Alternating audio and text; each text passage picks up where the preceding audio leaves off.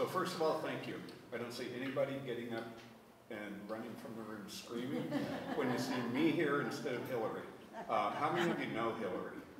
I know she's local out here, so you have to give her a good report that I did a good job tonight. So first of all, her apologies that she can't be here with you. There was some confusion about scheduling. She had this on her calendar for Sunday, and when the dates finally got rearranged to Friday night, she was not able to make it. So you have to put up with me.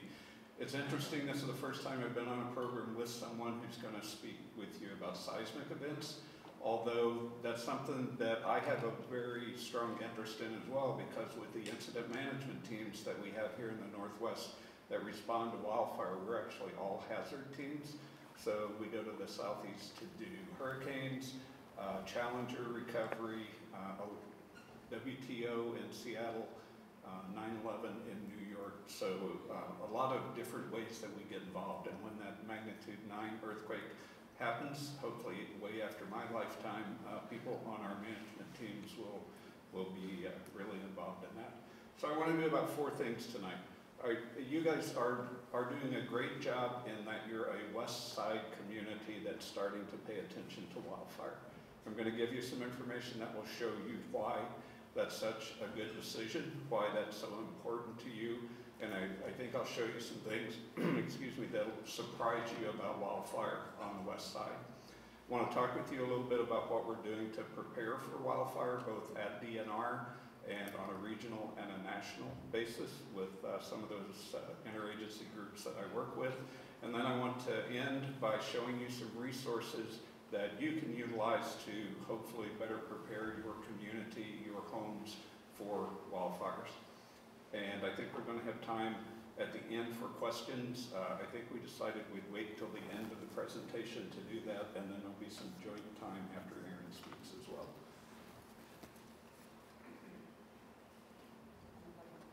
Under your sheet. Nope, there it is. So, 1984 to 2016, that shows you where most of the fires have been in Washington. You're going to see, no surprise, east side, really not much on the west side. They don't often happen over here. That has kind of tended to give people the view that they won't happen here. You hear a lot of times the west side forest, particularly out on the Olympic Peninsula, talked about as the asbestos forest, like it's never going to burn. So if you look, though, historically, over the last 400 years, and you look at where fires have occurred, this is fire activity in western Washington. The black is very infrequent fires, but when they happen, they have a very high severity, all the way down to the more red ones, which when they happen are low severity, but they happen a lot more frequently. You know, in eastern Washington, we have a return interval in the neighborhood of 10 to 15 years for fires. Areas are going to reburn. We don't see that here on the east side. What we have over here are our Doug fir hemlock forests, and this is kind of the progression that you normally see. And what you see is those forests are normally started by a stand replacement fire. So one of the things that a couple of brilliant young men at my agency have done, Josh Holofsky and Dan Donato, and they're responsible for all of these slides, they've looked and tried to put together the historical record of wildfire in Washington. And one of the ways they did that is look at the remaining patches of old growth, and there isn't a ton of it, as you all well know, but it's a pretty safe assumption those stands were started by a stand replacement fire. So if you look at the ages of those stands, that can give you a line on how long ago it's been since those fires occurred. Fires over here normally are very patchy, which is a good thing. You'll have some areas of them that are very high intensity and are complete stand replacement fires. On that same fire, though, you'll have other areas that are very low intensity fires. This couple of pictures from the Eagle Creek fire down in the Columbia Gorge 3 years ago. And it's kind of hard to see with the lights up this high, but if you had a better look at that, what you would see is that burn is very patchy. Some areas, it completely wipes out the forest. Other areas, though, it basically just underburns the forest, which is actually a good thing. So how big were the large fires event over here? Josh and Dan have done simulations, and I think you'll hear a lot about simulations of fires on the west side. And basically, in that 870,000 to 2.2 million acres is probably the scope of the significant fires that we've had in the past in both western Washington and western Oregon. So some examples, 1700 out on the Olympic Peninsula. If you remember that slide I showed of the state and the different severity of fires, almost the whole of Olympic National Park and the area on the coast to the west of that was black. That almost all burned in one huge fire that was over 2 million acres. In that same year, about 3 to 10 million acres burned in western Washington. And that's not only from the modeling that Josh and Dan had done, but a Henderson paper written back in 1989 used some different methodology, some different historical records, came to very much the same conclusions.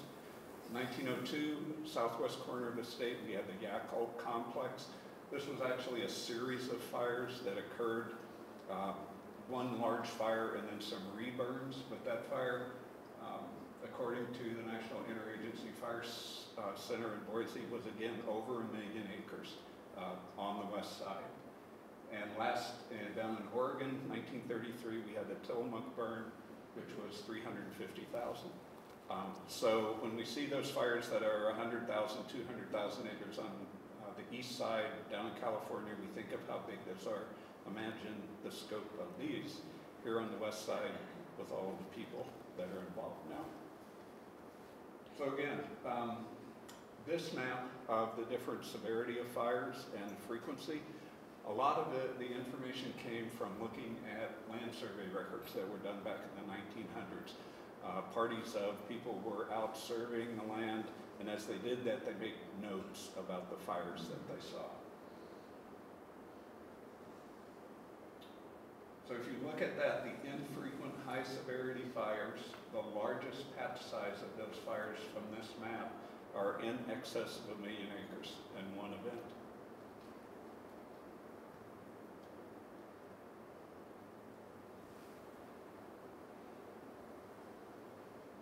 I'm not going to touch that slide here.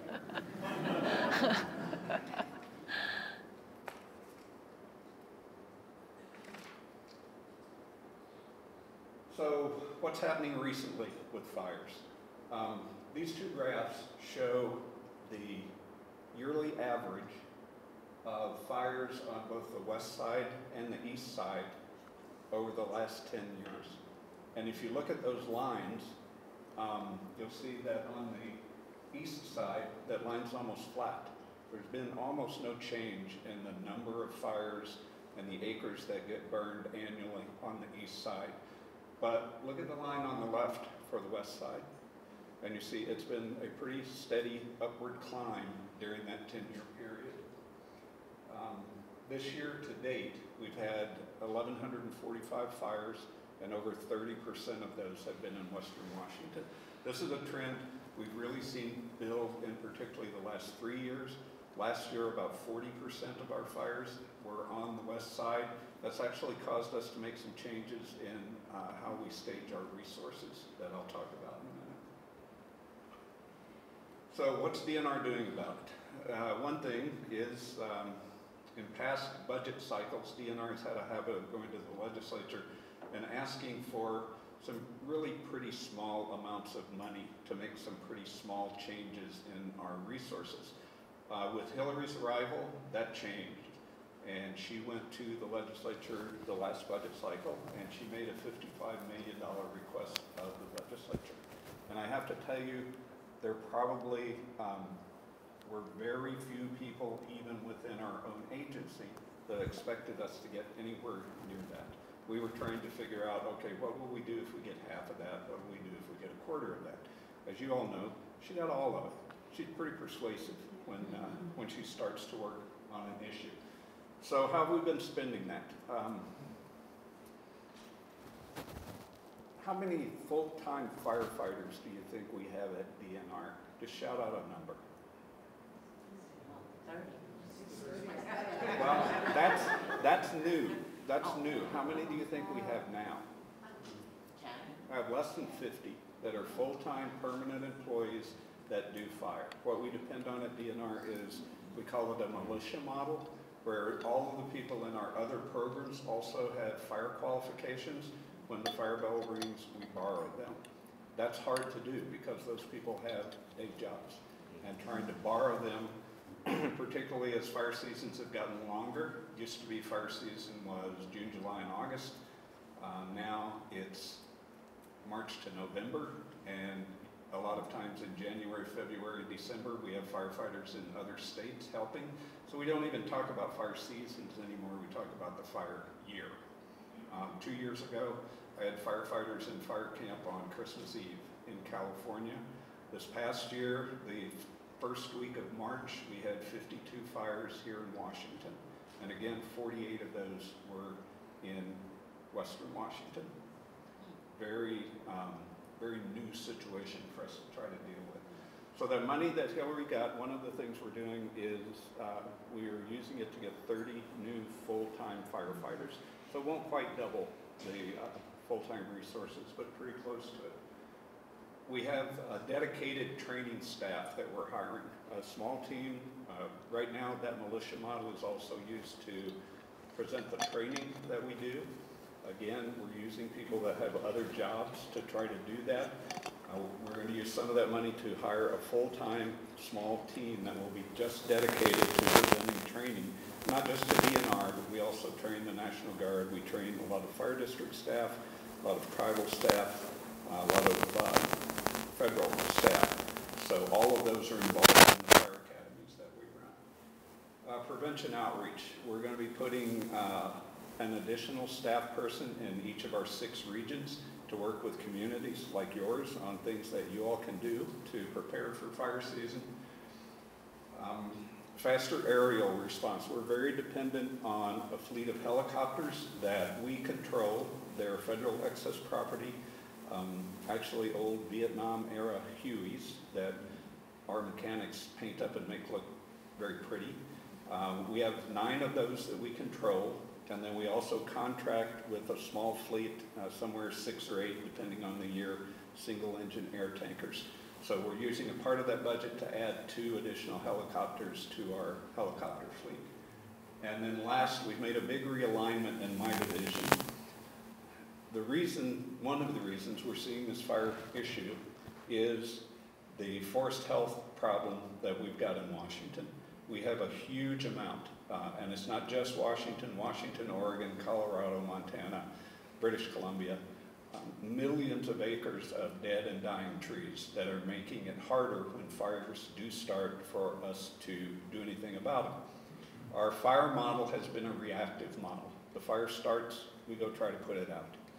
We will never catch up, and we will never get ahead of what's happening as long as we keep doing that. We've got to get much more proactive. We've got to start dealing with that forest health issue. With all of our forest health programs being in my wildfire division, what that's meant is they get very little attention because I'm paying most attention to the fires. It's more of an emergency response, and the forest health issues get kind of short shrift. We decided to change that, and again, this was under Hillary's leadership and the new state forester, which is the person I report to. And we've split all of those forest health programs into a brand new program, have their own division manager, have their own focus, and there is a significant amount of this budget ask that's going to be funding, beefing up that staff and putting a lot of fuels reduction efforts in place. That fuels reduction is going to include a greatly increased use of prescribed fire, intentionally identifying areas where we can put fire back on the landscape, use that as a method of controlling fuels and that undergrowth and not let the fuels build up. Smokey Bear has done a great job over the last 100 years. We stopped really aggressively putting out fires. We stopped letting fires do sort of their ecological role. We started aggressively putting them out. The Forest Service had a 10 a.m. rule. They wanted every fire put out by 10 a.m. the morning following when it started. And we did a great job at that. but that's why we have forests now that you can't walk through, and that we can't put a fire out in because it's too dangerous a condition for us to put firefighters in. So that's probably the biggest thing that we're doing. So what can you all do? In the last 2 years, again, under Hillary's leadership, we've put out 2 strategic plans. On the right side is a 20-year forest health strategic plan. It's focused primarily right now on Eastern Washington, although we're in the process of starting to write a forest action plan for Western Washington that should be completed by July. Left-hand side, a wildfire protection strategic plan, and that's been released only about 4 months ago.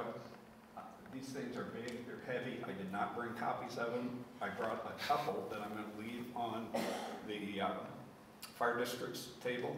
If you're here the next 2 or 3 days, you can look at it. I am going to show you, if you go to that dnr.wa.gov website, you can find those online, though.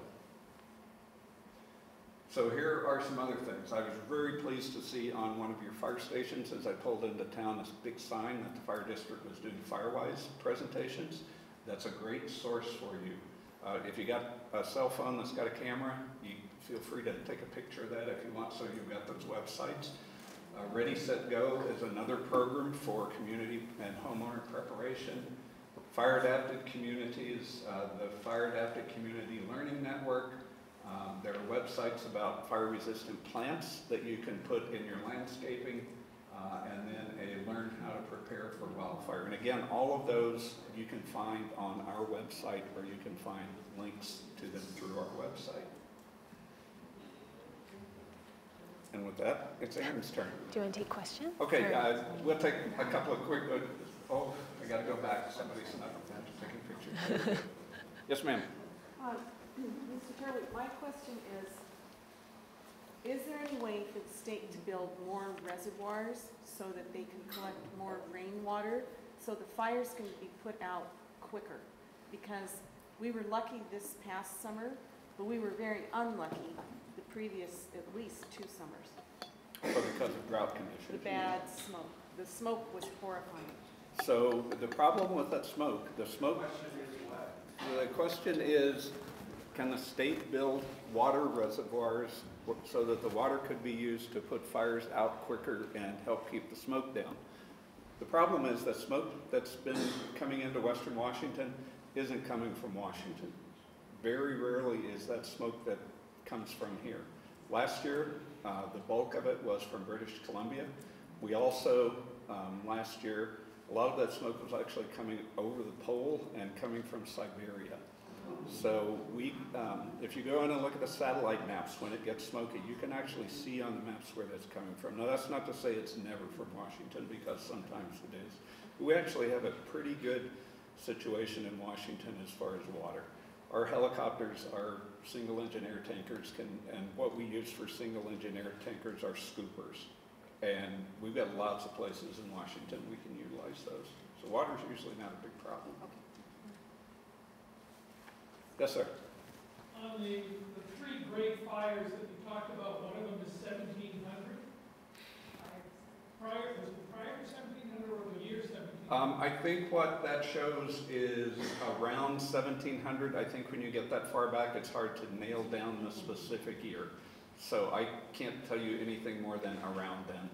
My question is, the historical record shows that year 1700, around the end of January, is when the southern end of Bainbridge Island drops 4 feet. The last great earthquake here. I wonder, is there a relationship between seismic activity of a major proportion and the outbreak of major fires? Sounds like a seismic question to me. Yeah. I just wish we had the right Boy, that's a punch if I ever saw one. Did you pay him to ask that? No, I was wondering that myself. Before Aaron pops up, okay. we will get to that question. Are there any other burning questions? I was working on that in the back of the room. I was writing down tons. I'm going to tell Hillary that you said. Yes, here and then there. Is there a pro and con as far as the effect on wildlife for the dead vegetation that's in the forest? Is there a great deal of wildlife? There's certainly a very negative impact when we have those huge, high-severity stand-replacing fires. There are large numbers of wildlife that are lost in the fire itself, but you also get extreme habitat loss that comes from that. Some of the dead material is actually important to a lot of the wildlife species, but when you get that really high-intensity fire, you basically end up with a bunch of black matchsticks standing up out there. The soil is damaged. We get a lot of landslides, first times it rains after it, and all of that can be pretty detrimental to wildlife. Yes, sir?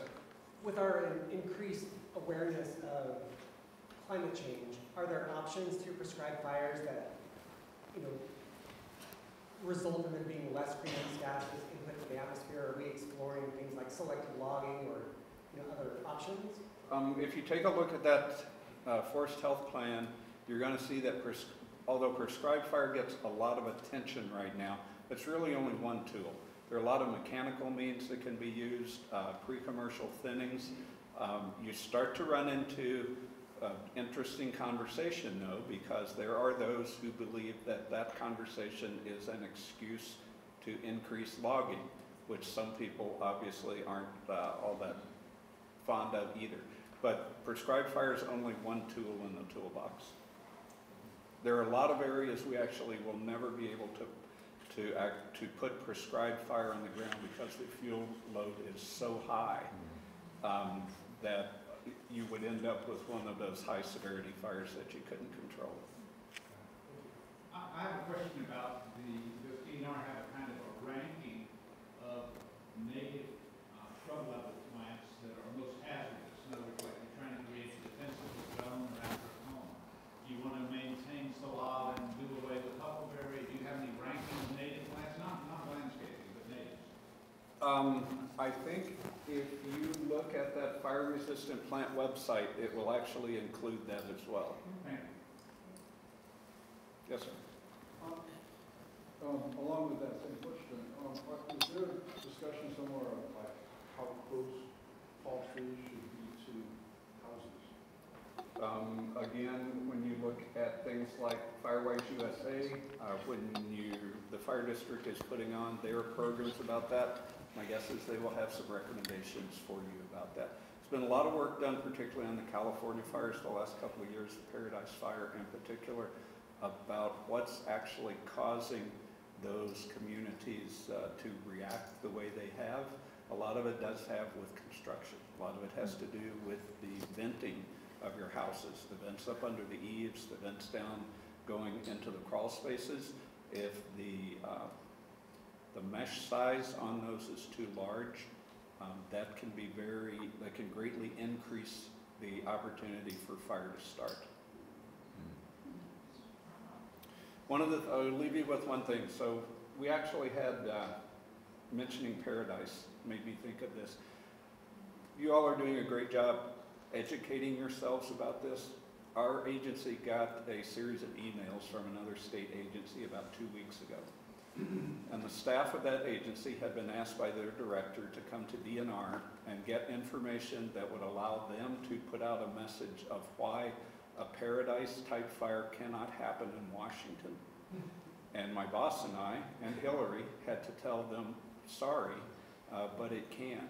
There are actually evaluations that have been done of the towns in Washington that kind of rank where that kind of situation could happen.